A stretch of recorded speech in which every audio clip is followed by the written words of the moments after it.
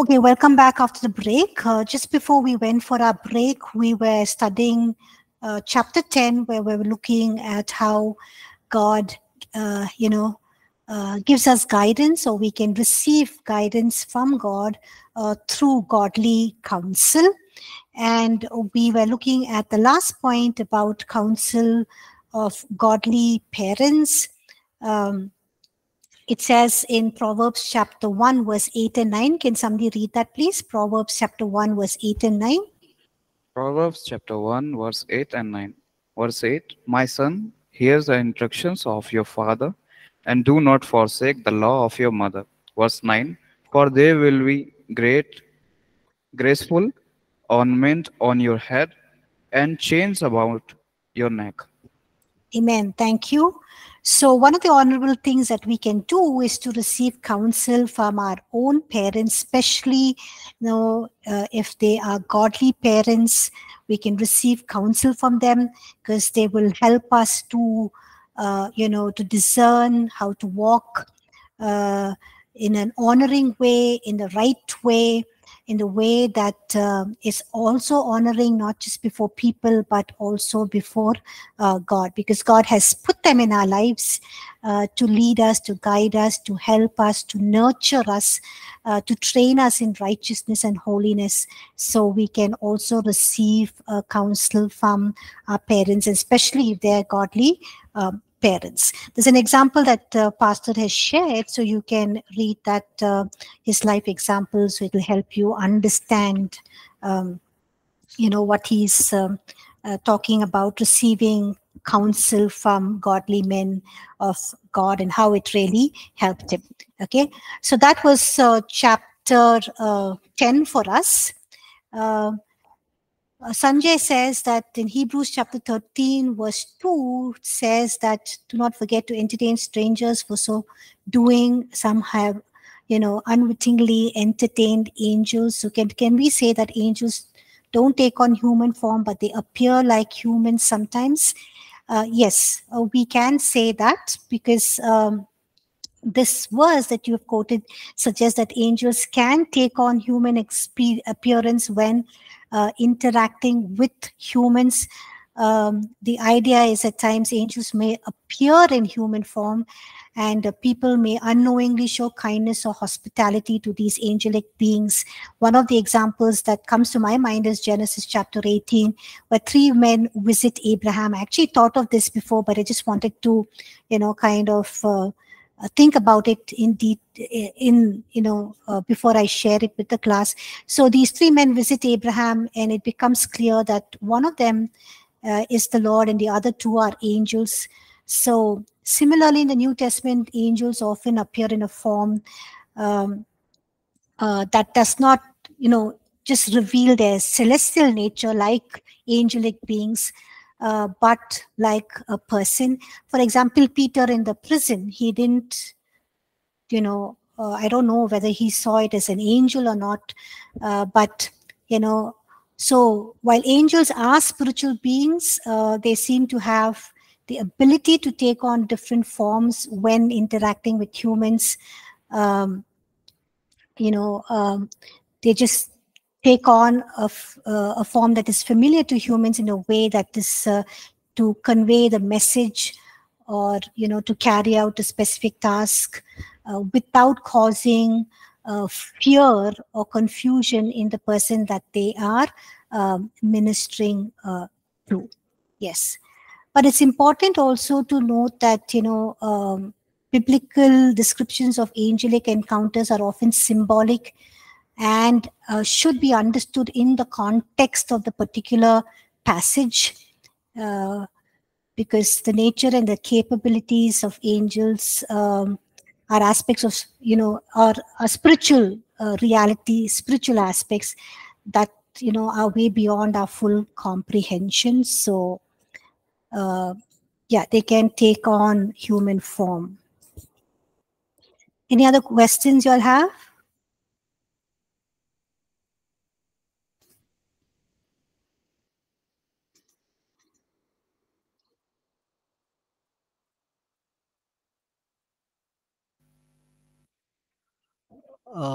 I just had a small question. Yes. When you're seeking for any answer in prayer and about any specific need, or anything that you're really seeking God's intervention, so is it right to seek God and ask God for to speak through a prophet or through an angel, like a person, to reveal what your heart is longing to hear from? Um, yeah, you can ask God to reveal it to you through the primary ways, that is His Word and the Holy Spirit. But you can also ask God for, the for a confirmation. Yes, you can ask God for a confirmation. Through a prophet or a...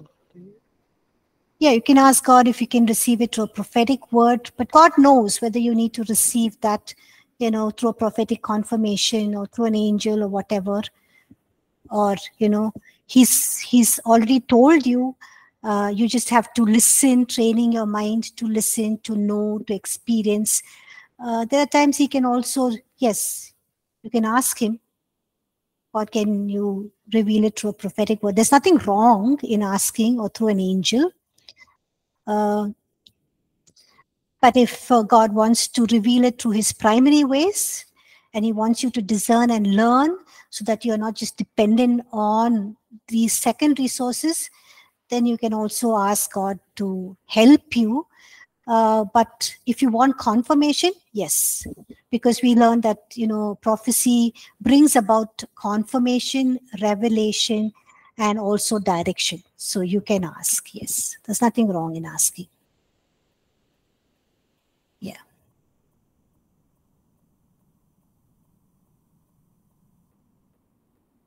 So the angel that appeared to Peter in prison in Acts chapter 12 is an angel, because it says suddenly an angel of the Lord appeared and a light shone in the cell. So he knew that it was an angel. It was not the form of a human appearance. Yeah. Any other questions?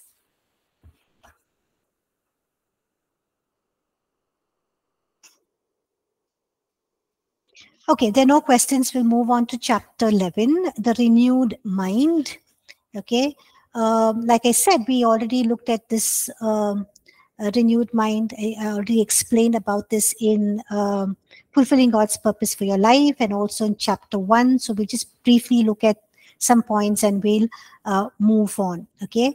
Now, God created our minds, and God instructs us to use our minds. He wants us to use our minds. Sometimes the problem with some of us is that we think our minds are our enemy, because of the battle that happens in the mind. So we think our minds are our enemies. So we don't want to, use our thoughts or discern our thoughts of what God is speaking through our thoughts.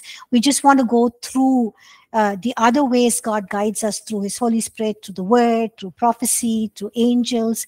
But God also uses our mind. But it's important that, when we look at our minds as our enemies is when our minds are not renewed. So it's important to have a renewed mind, because our natural minds cannot comprehend the things of God. As we read in 1 Corinthians chapter 2, verse 14, our natural mind cannot comprehend the things of God. Romans 8, verse 7 says that, carnal mind is enmity with God. So if you think that your mind is not, if you know that your mind is not renewed, and your mind is still carnal, of fleshly nature, thinking all carnal thoughts, lustly thoughts, worldly thoughts, yes, then you can think that your mind is, you can leave out your mind when it comes to, you think that you can leave out your mind when it comes to discerning what God is speaking to you or to guiding you. But God wants you to use your mind, which means He wants you to come to a place where your mind is renewed. So you can't continue in a carnal mind to understand the ways and the thoughts of God. So what is a renewed mind? renewed mind is a mind that takes on the ways and the thoughts of God. Like we read in Isaiah chapter 55, verse 8 and 9 says, God says, my ways are not your ways, neither are my thoughts your thoughts. So a renewed mind is able to take on the ways and the thoughts of God. So when your mind is renewed, you're able to think and know what God is telling you. You're able to discern His will. You're able to discern His direction. You're able to discern what is right and wrong. You're able to also, you're able to use the knowledge and understanding of the ways of God, the thoughts of God, and you're able to process the information that you receive using and knowing that this is God's ways and His thoughts, and this is what He's asking me to do in this situation. This is what is pleasing to Him that I do in this specific situation. So how can we have a renewed mind? Basically, a renewed mind is a mind that is filled with the word of God. Okay, so when you have God's word written on your hearts and your minds, that's why God says in the Old Testament, I will remove your heart of stone and I will give you a heart of flesh, and I will write my laws and put my word in upon your heart and your mind, and I'll give you my Holy Spirit who will guide you and lead you. So God, when we feed on God's word, not just read God's word for the sake of doing it as a ritual, but when we meditate on God's word, fill our hearts and minds with God's word, then we begin to have a renewed mind. And when we have a renewed mind, what are the benefits of a renewed mind? We're able to recognize what is the will of God in that situation. Okay, a renewed mind also aligns itself to the ways and the thoughts of God, the higher ways and the thoughts of God. A renewed mind is able to, like we read in Romans chapter 12, verses 1 and 2. I've explained this verse in detail when we were studying chapter 1 in this book, Receiving God's Guidance. So I'm not going to explain it in detail. So a renewed mind is able to know what is the good, acceptable, and the perfect will of God. Also, if you look at Hebrews chapter 15, verses 12 to 14, verse 14 says, but solid food belongs to those who are of full age, that is, those who by reason of use have their senses exercised to discern both good and evil. So it's talking about those who are babes drinking just milk, but solid food. So you can either be strong and mature in the word of God, and you can be a mature person. When you are mature in and strong in the word of God, God's word has filled your heart and mind, you are a mature person. You're a person who has come of full age, a mature person. And when you are a mature person, your senses are trained to discern what is right and wrong because of the constant use of God's word. So basically, this verse in Hebrews chapter 5, verse 14 tells us that the renewed mind has the ability to distinguish what is right and wrong, and thus determining what is God's will and what is not. Okay, and there is Ephesians chapter 5, verses 8 to 10 and verse 17, which we also studied in detail in chapter 1 of this book, and also in Fulfilling God's Purpose for Your Life. So just basically summing up, we studied this in detail, so I'm not explaining it again. So basically what this verse is saying is that it's teaching us that we do not do away with our mind in understanding God's will and receiving God's guidance, but we need to understand what is His acceptable, find out what is the acceptable will of God, and not to be unwise, but to be wise. That means in our minds, we need to understand, which means we need to put together all of the information that we are receiving, and only a mind that is able to comprehend and understand what is acceptable to God is a mind that is trained and stayed on God's word, that is filled with God's word. So a renewed mind is able to use the knowledge and the understanding of the ways of God and the thoughts of God, which means understanding of the ways of God means the word of God, and the thoughts of God, the revelation of God. And with that, able to process the information that we receive from our spirit man. Our mind is like the processor. So spirit man, Spirit of God speaks to our spirit man, and it's processed in our mind. So minds are very, very important. And that is why it is important to have a renewed mind, so we can know what God is asking us to do in a particular situation. We know what is God's well-pleasing and perfect will and plan for us in a particular situation, and what God wants us to do and how he wants us to live. And so guidance comes through a renewed mind. So renewed mind goes beyond the natural mind, which means it enables us to walk in the ways of God, think thoughts aligned to his ways. It takes us beyond the natural mind. A renewed mind is able to think in terms of the supernatural, in terms of miracles and divine possibilities. It thinks aligned to the word of God and who God is and what he desires to for us to do. So a renewed mind basically considers the supernatural as also just normal. Okay, so these are the things about the renewed mind, or these are the benefits of the renewed mind. And it's very simple. How do we have a renewed mind? It's just basically filling our minds with God's word, which means we are constantly meditating on God's word. Meditating is like a cow that is chewing, that is regurgitating the food that it has swallowed, bringing it out and breaking it down. So whatever you're studying from God's word, you're reading during your devotional time, you meditate on it throughout the day. And that is when you're in a situation, your mind automatically thinks, hey, what does God want me to do in this situation? What does God's word tell me to do? So you don't have to run to asking God for angels and prophets and sometimes godly counsel. Your renewed mind can able to discern and know what God is leading you, directing you, and asking you to do. And it's important for us to have a renewed mind, because when the Spirit of God speaks, bears inner witness in our spirit man, our minds are the processors.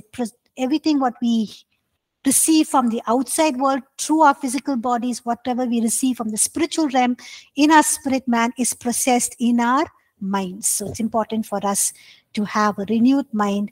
So the more we feed on God's word, meditate on God's word, ponder on God's word, it's going to give us the wisdom and the understanding that we need to put together information that we are receiving from people, from godly counsel, prophets, angels, inner witness, to know, hey, this is what God is asking me to do, and you take action.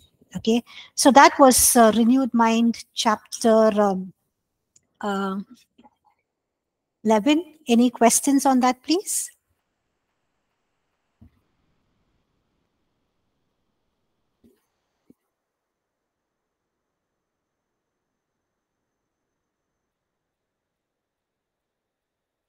Any questions?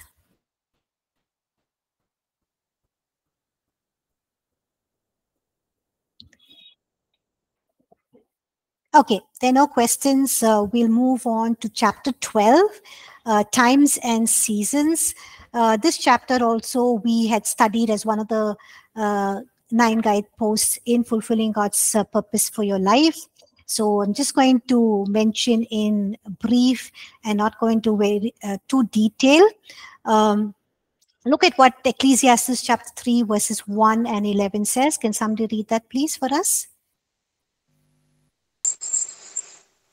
To everything there is a season, a time for every purpose under heaven. He has made everything beautiful in its time. Also, he has put eternity in their hearts, except that no one can find out the work that God does from beginning to end. Amen. Thank you. So here we see that God is a God of plan, order, and design. He doesn't do anything arbitrarily or randomly, and he unfolds his plan at the appointed time. We also know that God lives outside time. For him, a year is, 1 day is like 1,000 years, and 1,000 years is like a day for him. He lives outside time.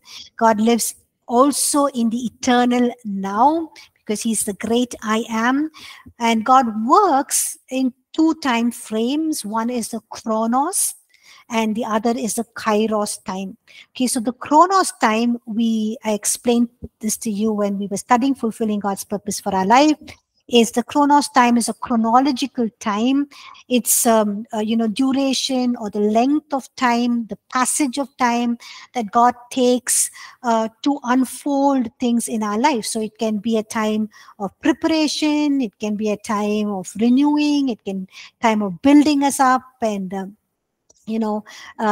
preparing us, strengthening us for the kairos moment when he can launch us out into his plan and purpose for our life. Now, God works in chronos and kairos time. So one example, which I mentioned to you, is in Genesis chapter 3, verse 15, where we see that, in the Garden of Eden, God says the seed of the woman who would crush the head of the serpent.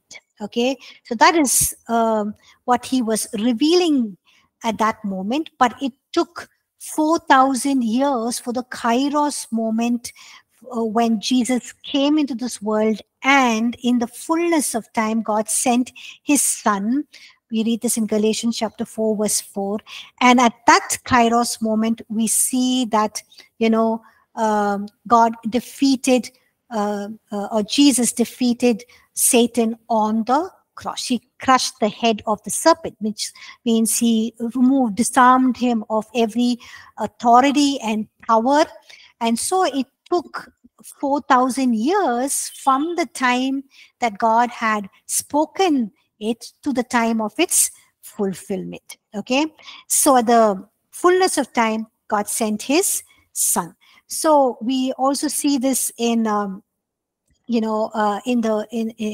the life of Abraham, Moses, the people of Israel. God told Abraham, for 400 years your descendants will be as slaves in an unknown country, and I will deliver them. So the 400 years was a chronos time, and the period when he raised up Moses and he sent him and he delivered his people was the kairos moment. Okay, so God's ways are very important to know what God is doing when he's doing things, what he wants us to do. And it's important that, we receive guidance to know when is the kairos time, when is the chronos time and when is the kairos time. So for example, God is asking you to do something. Maybe he's saying he wants you to go into full-time ministry, or he's saying he wants you to, move to another place, or, he's telling you to start a business or whatever. Now for Abraham, God told him, leave your father's household and go. He did that the very next day. So it may be a day, a few hours between the chronos and the kairos moment.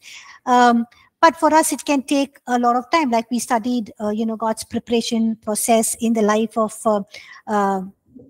David, in the life of Paul, in the life of Moses. It took so long. Even for Jesus, took 30 years from the time he was born to when he launched out into ministry. So it's important for us to know and to discern. So if God is telling you to do something, doesn't mean the very next day you jump into it, but maybe he's taking you to, he's revealed it to you so that he can prepare you. You can plan, you can get yourself ready for the kairos moment, when he knows it's the right opportune time for you to launch out to do what he has envisioned for you, called you to do, or he's put into your hearts. Okay, so we like I also mentioned from 1 Chronicles chapter 12 verse 32, the sons of Issachar, they understood the times and the seasons. They knew what Israel had to do at that specific time and season. Okay, and why is it important for us to know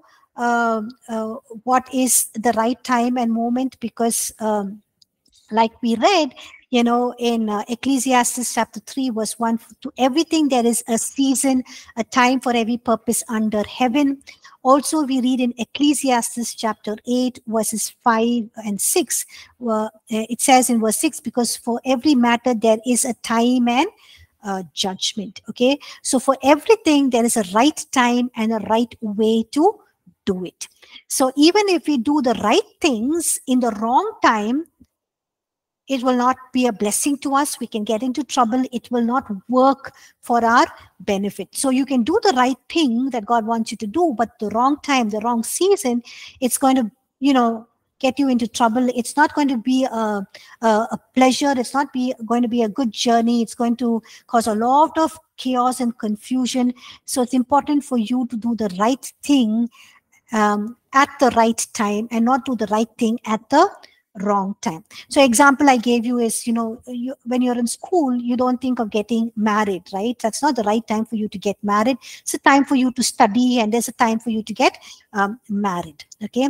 So we need to look to God, not only for what he would want us to do, not just ask God, what is your plan and purpose for my life, but also when he wants us to do what he wants us to do, or when is the right time to launch out to do what he has called us to do. And in the meantime, we need to prepare ourselves and wait so that we can, when we are ready, God will launch us into the Kairos moment and we can step into it, and then we can see how God orchestrates things for our lives. Okay. Now, there are many ways that God reveals to us the right time.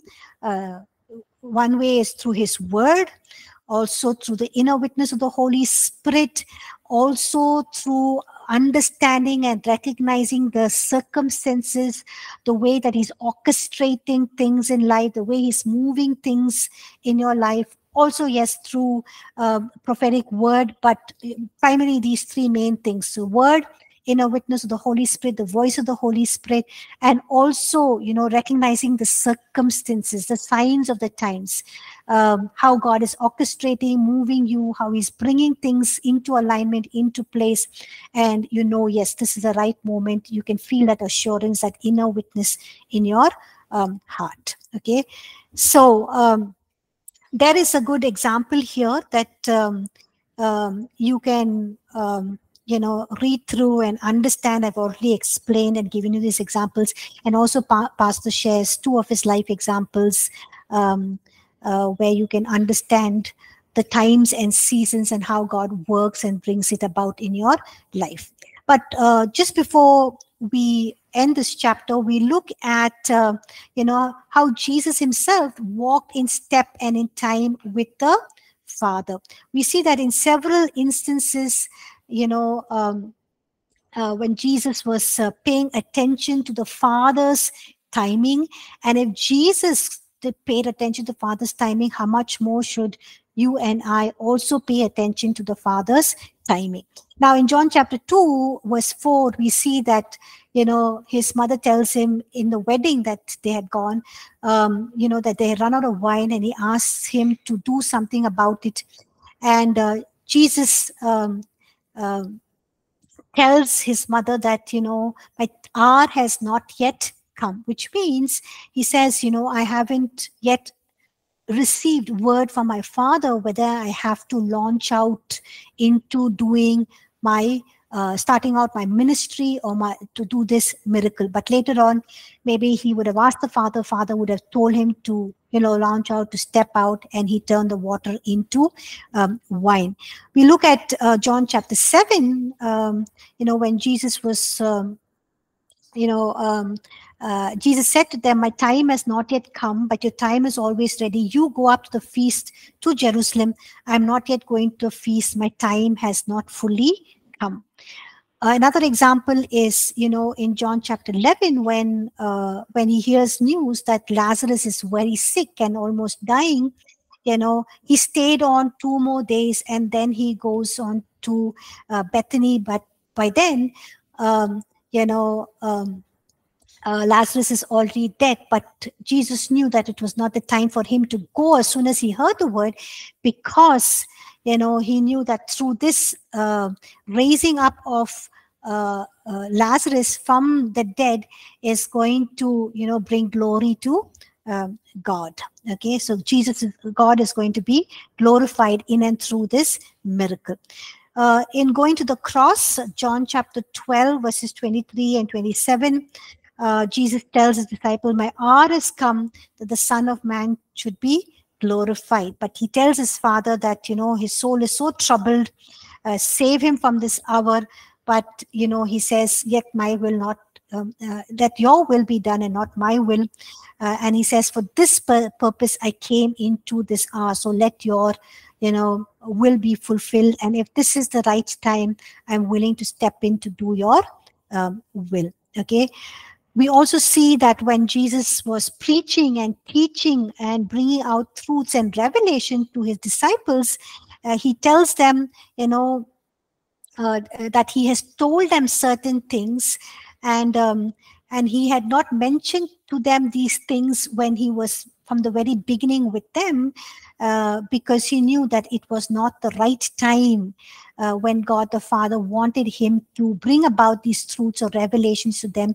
But this is the time when he has to tell them or reveal to them these truths or to these or this truth or this revelation to them. In John chapter 16, Jesus says, I've spoken to you in figurative language, which means I've spoken to you in parables. But he's saying there's a time coming, when I will no longer speak to you in figurative language or in parables, but I will tell you plainly about the Father. I will just reveal the truth directly and plainly to you. And lastly, even the end of his life, when he was drawing near to the time when he had to fulfill the plan and the purpose for which God sent him to this earth, we see that, he says in John chapter 16 that the hour is coming and has now come, when he will have to fulfill what God has sent him, or the assignment of the plan and the purpose that God has sent him on this earth. And he says, I'm not alone because the Father is with me. Okay. And John chapter 17, Jesus spoke these words. He lifted up his eyes to heaven and said, Father, the hour has come. Glorify your Son, that your Son also may glorify you. Okay. So John chapter 17 is a high priestly prayer. So he says, he recognizes that it's a time for him now, to fulfill, or the Kairos moment has come to do what God has assigned to him to do, fulfill his will and to glorify the Father. Okay. So even as we ask God for what is his plan and purpose for our lives, it's also important to ask God, is this the correct time and the season to do this? Okay, so even as you inquire of God and say, God, what is your plan and purpose for my life in these specific areas, also it's important for us to, ask God, is this the correct time and is this the right season for me to do it?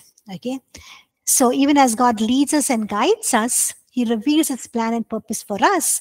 It does not mean that we just jump and do it the very next day. Maybe sometimes, yes, sometimes we need to wait for a month, a year, or a couple of years, but we need to know what is the right time and season that God wants us to do what he has asked us to do. Okay. Any questions on this chapter?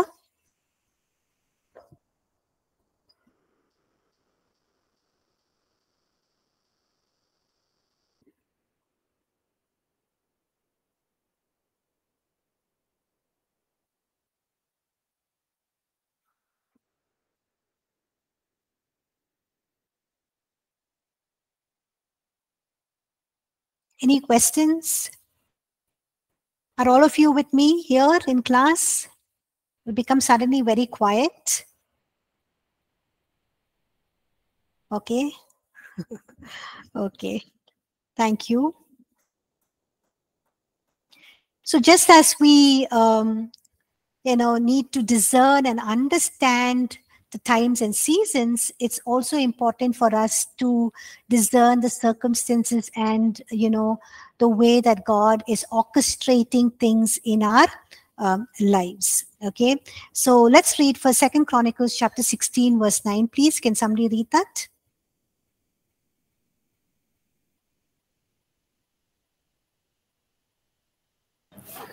Second Chronicles chapter 16 verse 9. For the eyes of the Lord run to and fro throughout the whole earth, to show himself strong on behalf of those whose heart is loyal to him. Amen. So here we read that God exerts his power on our behalf, and one of that is when he orchestrates circumstances and life situations which he brings about in our lives. This could be doors of opportunity, it could be favor, it could be access to people, it could be contracts. And when God does it, no one can prevent him or stop him. And that is why we read that, he will do what no ear has heard, or, what eye has seen, or what people can perceive or imagine. Such things he can do. He can orchestrate things in our life for our benefit, for our good. Okay. So we need to be attentive to God's divine orchestration, what he is orchestrating in our lives, life situations, and it's important for us to respond correctly. Okay. So for example, if you're praying for your professional career and asking God for directions, then you just don't sit down there and, you need to be active. You can't just be passive and just wait for endless confirmations, but you need to do your part. You trust that God will order your steps into the right job, and put you in a job where it will position you for growth and for increase. So you have to apply for the right jobs. You need to go for the interviews, and then just imagine you receive just one job offer, and it's a great opportunity, and it's something that fits your skill sets, your capabilities, and also at the same time you're listening for confirmation. Okay. One of the confirmation is God's word. God's word can speak powerfully regarding our jobs, our careers, where we need to go, what we need to do. Also, through the inner witness of the Holy Spirit, you can clearly discern. Also, God can give you a dream, whether to take it up or not take it up, peace and joy or restlessness, or, God is telling you to stop, wait, and not take it up. So unless there is a definite reason why you are not supposed to take this job up, but if everything is working, it means that just God has orchestrating events and things and situations, and, you can step into it. And you can, God has brought about everything together so beautifully, so you can go ahead and, you can take on this job. But even as we do that, we need to stay mindful of factors that work in life situations. A very important factor to keep in mind is that not everything that happens or every circumstances or situation that happens is God's move, is God's divine orchestration, or is God's work. Now, sometimes we can hear people, say, God is in control. If it is God's will, it'll happen. Otherwise, I will just let it be. So, people make these kind of statements, and what they mean is that whatever happens in our life situations is from God. So, I don't have to do anything. I don't have to think about it. I don't have to ask God. I don't have to pursue it, and that's not true, because we've been learning that we need to discern whether it is from God, not from God, whether it's our own will, whether it's right, whether it's wrong. And there is, even the devil at work, hindering us, opposing the purposes of God, and causing disturbances. And the word of God says that we need to resist the devil. We need to overcome the world. And if there are storms in our life, if there are hurdles, hindrances, blocks that are there, we need to use our God-given authority. We need to speak to the storm. We need to ask the mountains to move. And and we need to exercise our authority, because sometimes the storms and mountains shouldn't be accepted as hindrances from God himself. It cannot be from God. It can be from Satan. It can be through people. It can be people who are interfering, putting those hindrances. So what do we need to do? We need to exercise our authority. We need to discern. We need to speak to those mountains, to those storms, and ask them to move and, bind the work of the enemy, and do what we need to do, and not just accept everything as God's will and say that God is going to fight our battle. He does fight our battle, but he has given us the weapons for warfare that we need to use, that we need to fight. And he aids us, he strengthens us, and he gives us the wisdom to know which weapon to use, like we studied just in that verse. Through godly counsel we receive the weapon so that we know which weapon to use, and we can gain our victory. Okay, sometimes hindrances can be our own faith, where we need to activate the seeds of faith. We need to believe and trust in God. Sometimes it's other people who are trying to bring a hindrance. Sometimes it's our own wrong choices and decisions, and God's word says we reap what we sow. Okay, so we will face consequences for our choices and actions. And at those times, for our wrong actions and choices, we can't blame God or the devil or other people. We need to take responsibility. So those times, what do? We realign ourselves to God's ways, his will, ask him for forgiveness, realign ourselves, and God will direct us. He will lead us, and he will orchestrate situations for our lives. Okay, so sometimes people say, hey, can we throw a fleece and ask God whether I should be doing this or not be doing it? For example, they give the example of Gideon in Judges chapter 6 verses 36 to 40. We read that God raises up Gideon to go and fight the enemies that are troubling Israel. And so Gideon is not very sure, and he says, God, if you save Israel by my hand, then I want you to, I'm going to put a fleece of wool on the threshing floor. And if the next day there is dew only on the fleece of wool and not on the ground around it, then I will know that you will save Israel by my hand, just like you have said. So the next day when he goes, he finds the dew, and he kind of squeezes the fleece, and water, comes out, a bowl full of water comes out from the fleece, but the area surrounding it was dry.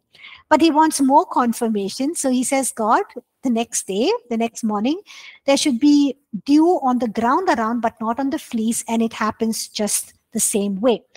So people say, hey, we can also ask God for fleece, because people did that in the Old Testament. But, for us as New Testament believers, we don't need to ask God for fleece, because he has already given us the word of God. He's already given us the Holy Spirit, the inner witness of the Holy Spirit, the voice of the Holy Spirit. Now, in the Old Testament times, they did not have access to the Torah. Not everyone had access to the Torah, to the word of God. They didn't have the word of God in print like we have access to. They didn't have the Holy Spirit to lead them and to guide them. So as New Testament believers, God has called us to be instructed by his word. We read this in 2 Timothy chapter 3, verse 16 and 17.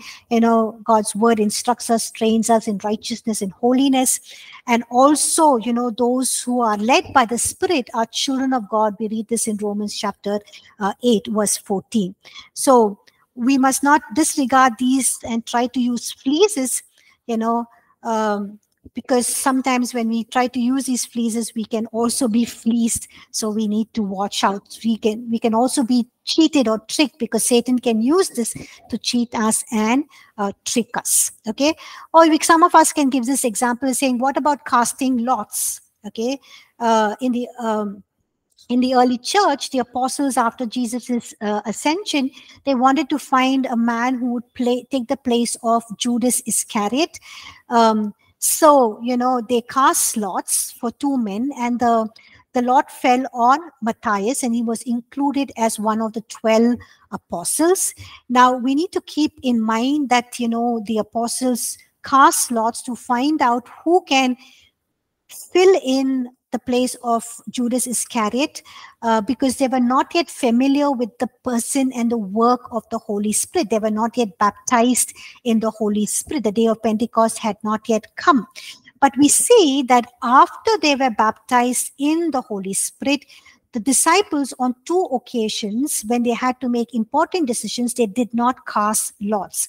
For example, in Acts chapter 13, we read that, the disciples, had fasted and prayed. And after that, they together in unity, separated Barnabas and Paul for the work for which God had called them to. So they did not cast lots, and they did not choose whether Barnabas and Saul should be separated for the work of the ministry, but they were just fasting and praying. And I think when they were fasting and praying, the Holy Spirit would have confirmed it in each one of their hearts. Hey, set aside or set apart Paul, Saul, and Barnabas for the work of the ministry.